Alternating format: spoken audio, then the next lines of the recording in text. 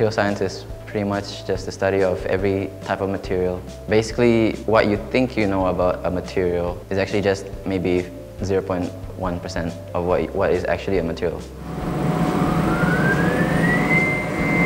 Because material science actually encompasses everything, all of the materials that we know. And it's not just the material, it's what's behind the material, it's how we apply the material.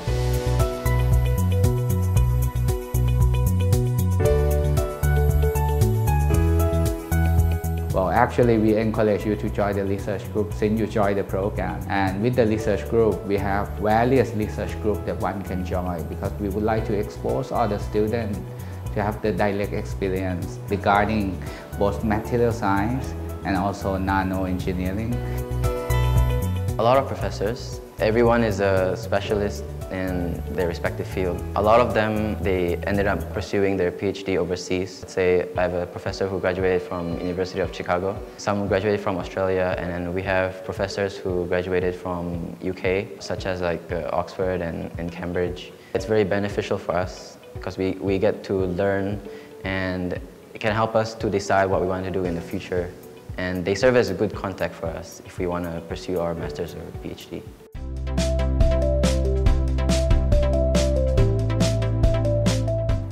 Everything, about the lab works, about the facilities they are providing to us for the research and development. A lot of equipment and modernized machines are fully provided, so it is really convenient for my research work. I am studying about one of the semiconductor material, which is called IGZO, Indium Gallium Zinc Oxide. It's mainly used for detecting of various volatile organic compounds and industrial safety controls to prevent the industrial accidents. Extending to fields of healthcare or medical sectors for new applications in personal healthcare systems and self-diagnosis electronic devices.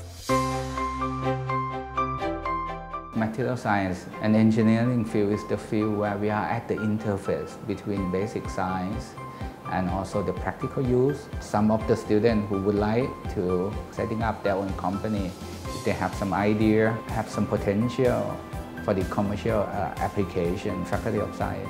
Also realizing that and setting up the VentureClub, assisting the student in running their company.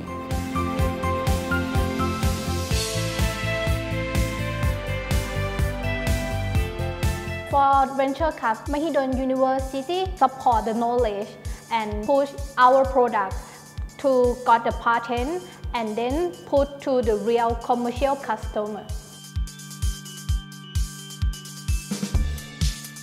Our company is the electronic nose. We use the intelligent sensor produced by material that can detect the gas and warning when the gas leaks. All of things that have the smell, the electronic node can detect. This technology have a lot of research, but in Thailand, we are only one that established the company.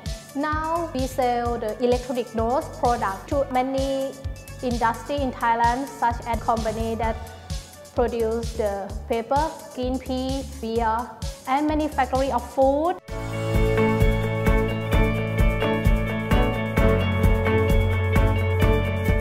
The knowledge that they have, I think they would fit very well anywhere they would like to go. If they would like to continue their education, I think going abroad or staying in Thailand shouldn't be difficult for them. If they would like to go to industry, that shouldn't be out of reach for them either. Or they would like to setting up their own company, they can also do that. So it's up to the student to choose to fit their future need or to fit the objective of their life.